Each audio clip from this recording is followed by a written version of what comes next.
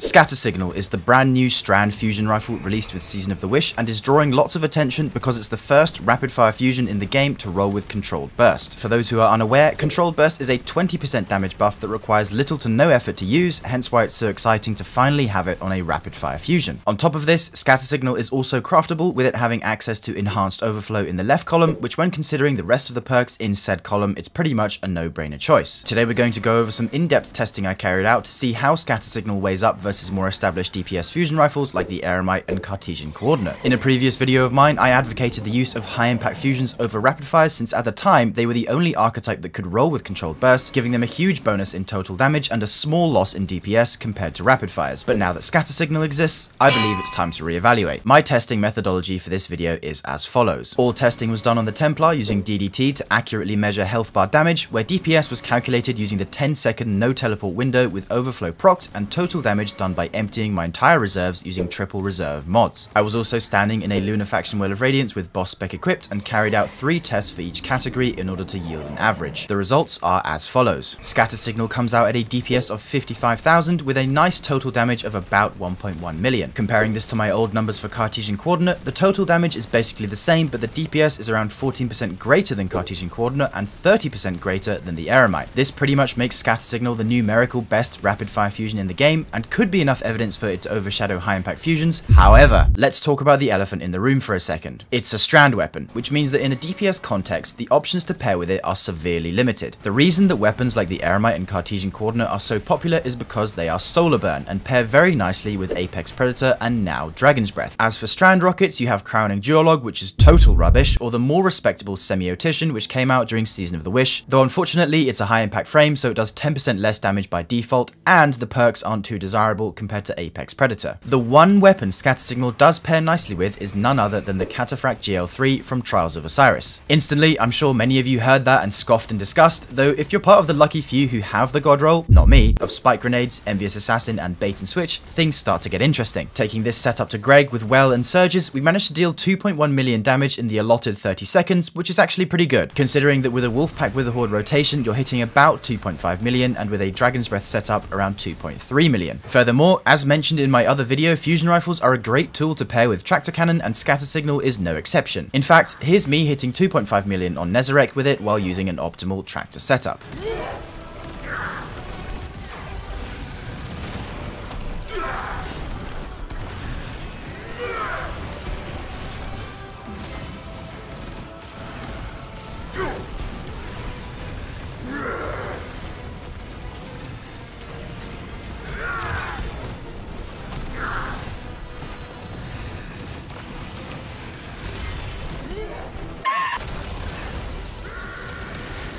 Extinguish in your calmest moment. In conclusion, if you were on the fence about using high impact fusions, don't sweat it, because if you're looking for a fusion rifle for DPS purposes, Scatter Signal is now the clear winner, with it having on average about 30% higher DPS. On the flip side, high impacts are still the kings of total damage, so if you're running something like a solo dungeon, I'd stick to them for now. Additionally, the days of wishing for a lucky drop of Nox Perennial are now behind us, since Scatter Signal has completely power crept it out of relevancy. Scatter Signal is now also an S tier option to use if you're on tractor duty, and can we just talk about how clean the weapon itself looks? Like, damn, it's pretty sexy. The only drawback to the weapon is that it unfortunately doesn't surge match to a large amount of the main meta heavy weapons, but I'm sure we'll one day see Bungie release a Controlled Burst rapid fire in the energy slot, so it's only a matter of time. So to answer the title of the video, yes, Scatter Signal is worth the hype. Anyway, that's all for today. I'll see you in the next one. Bye for now, dear viewer.